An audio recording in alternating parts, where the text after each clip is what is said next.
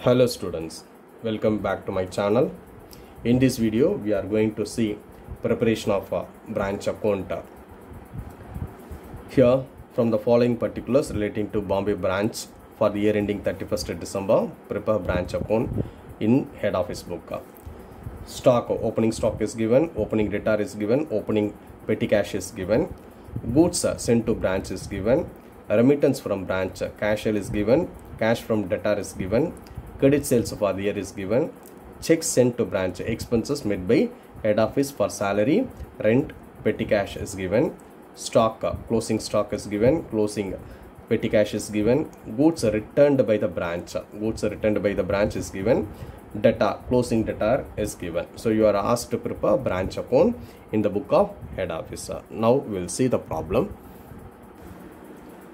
Here is the solution. In the book of head office, Bombay branch account for the year 31st 1293. So here to balance brought down, stock is given, debtor is given, petty cash is given, 15,000, 30,300, okay, 45,300. The next goods sent to branch, goods sent to branch, 2,52,000, 2,52,000 rupees. The next remittance from branch is given, cash sales and cash from debtor is given. Okay, here by bank,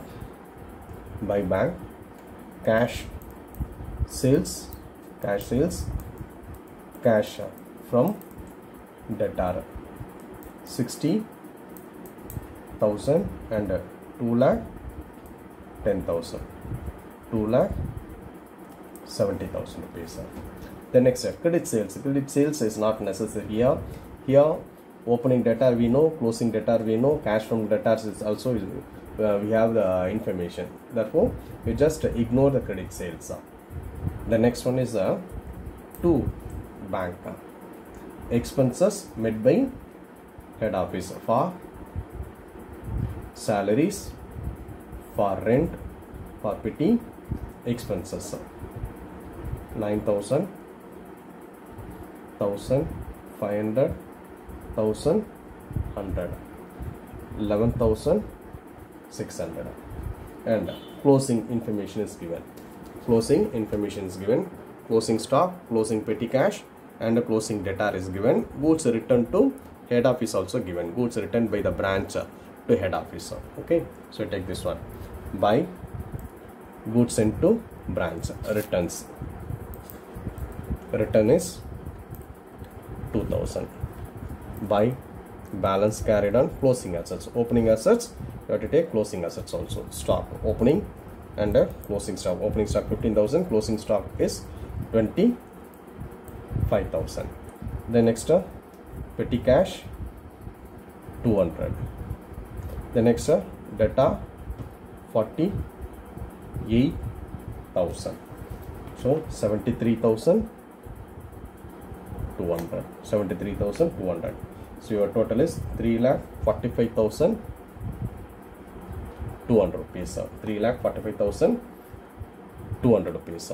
Deduct this one, you will get 36,300 rupees. Okay, this is nothing but to general P&L account, balance sheet figure, branch profit.